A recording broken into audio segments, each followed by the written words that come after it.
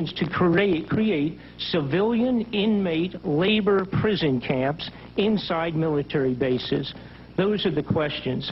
We have questions why, under executive orders, the President of the United States sends $200 million to build Russian homes for Russian soldiers overseas. Thank you. I'd like to just get on to Mr. Yes, Fletcher. Another question in an interview with the Los Angeles Times on April 21st, you said that you told the Associated Press that the American government has created weather tampering techniques so that the New World Order will be able to starve millions of Americans and to control the rest. Would you explain what you were trying to say? Well, what I was trying to say is exactly what I said. There is weather control techniques. We have a complete package on that, which I did not bring, but I certainly will see to it that it is brought in for the record. Number one, the entire patents on the equipment. Number two, Senator Claiborne Pell's complete statement and story of his own that not only does it exist, but that we even utilize it as far back as the Vietnam War. You might want to touch base with Senator Pell. I just want to repeat before I turn to questions. Yes, but we do have all that information. You're saying the government has created weather tampering techniques so that the, quote, New World Order will be able to starve millions of Americans. Worldwide. Millions of Americans, and to control the rest. Yes, sir, and that's my belief. As bizarre as that sounds, if somebody had told me that that equipment even existed 10 years ago, I would have thought they were nuts, sir. And at this point in time, we have all the documents to prove it. And if you think that 85 tornadoes takes place in the middle of our growing area by simultaneous accident, I'm sorry. With the equipment that's already set up internationally, and as bizarre as that is, it is proven and documented. We will supply you with those documents. As bizarre as that is, I would say that weather wars, and this is quoting actually Senator Claiborne Pell himself, that they are the greatest weapon ever created in the world, and that's the Senator's own statement. So yes, I do stand on that. Thank you, Mr. Fletcher. Thank you, Mr. Chairman. Thank you very much, Senator Cole. Senator Feinstein? He's not here. Pardon me, Senator Thompson?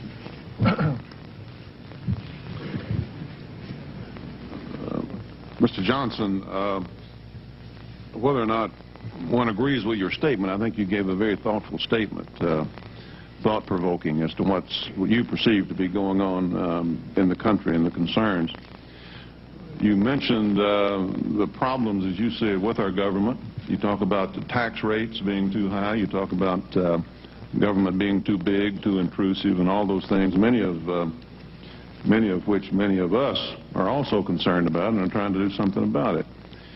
You talked about the British, our revolution, other places around the world.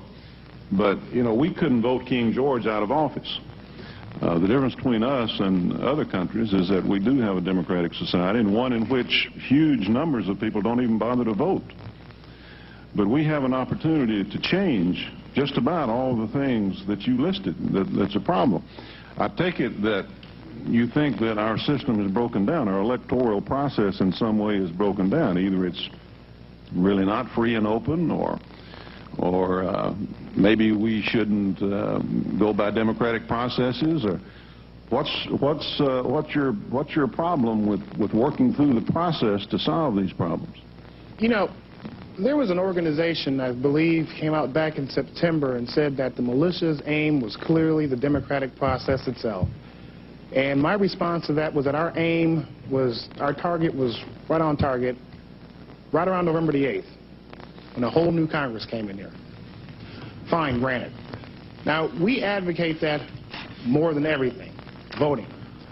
But we seem to have a problem here during these campaigns when all of these wonderful politicians, God love them, say whatever they're going to say, and they get inside the Beltway and everything is, how do we say, politics as usual. Now what's going on as this trend continues, and you guys got to listen to this, you're pushing people's backs against the wall out there. We got people out there hungry, like you're talking about, people out there starving, and people tired of getting terrorized by law enforcement. Well, I shouldn't say law enforcement. I will support law enforcement whenever they support the law. I'll just call them enforcement. They're getting outright economically terrorized, socially terrorized. I mean, the political correctness is getting out of hand. That is why these people are, what they're doing, what this militia is now, it's a mindset. It's the civil rights movement of the 90s. It's people sitting there with "Don't tread on me" stamped across their forehead. There's people drawing a line in their sand. That's what it is. Nobody's going to go out there and shoot things. Nobody's going to go out there and blow up things. We're not baby killers. We're baby boomers. We're not terrorists. We're taxpayers.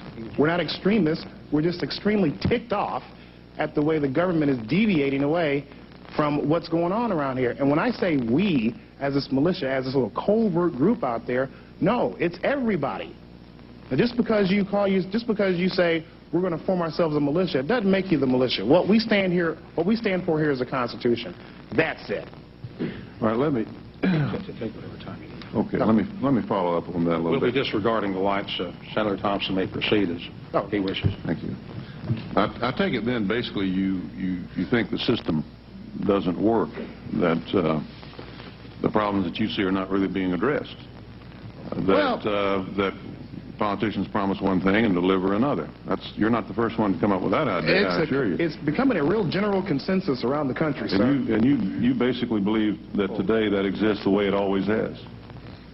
What exists? That situation exists. No, I didn't say it always has. But today it is becoming more and more evident that it is existing. I see. What do you see the role of the militia in addressing that problem? Right now, the militia, I look at it as a constitutional safety net.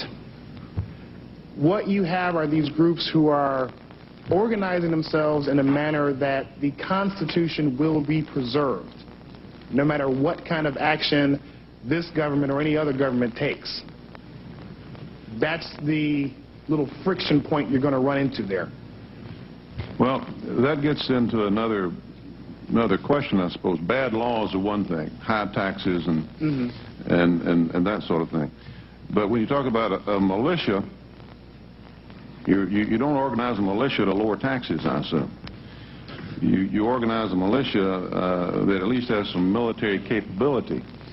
Is there concern that the government is forcefully and physically going to move against individuals who are trying to assert